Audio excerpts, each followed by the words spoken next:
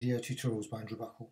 In this tutorial I'm just going to show you how you can turn an image such as this via image trace and via the Stipplism plugin into a sort of hand-drawn image. Now, very basic thing, of course you can use many different strokes than this one. I'm just going to go with a very basic stroke, just a straight line, and going to add black, and it's a 1 point.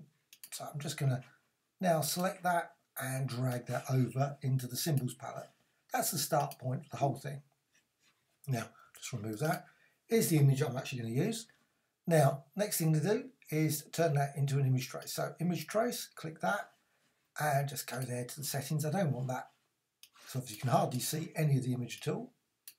So, I'm just going to change it a little bit. You can tweak it, obviously, to what you feel happy with. And once you've decided, okay, that's it, reasonable, just go over there and select that.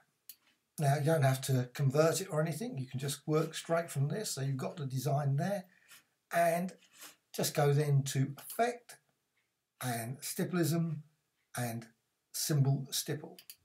Now there's only one symbol there, so there's the actual new symbol just selected there. Set the preview on, and you'll see straight away you can actually see the design there, just straight lines there. But best setting probably for this, if you actually want to create a nice sort of follow the curves of the image, just is rotation.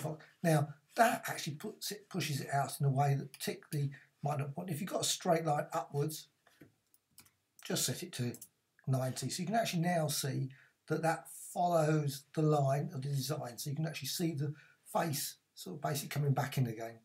And you can modify the density, so you can just see more of that. And of course you can actually modify scale, so you can actually add a bit of variation there. And you can modify, again, the quality as well, you can modify that if you wish.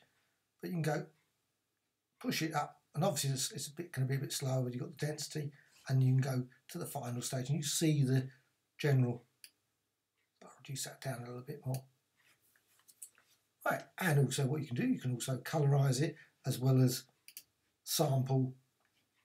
So you can actually select colorize and maybe make that into pink instead. Of course you could change the colour of the original symbol as well.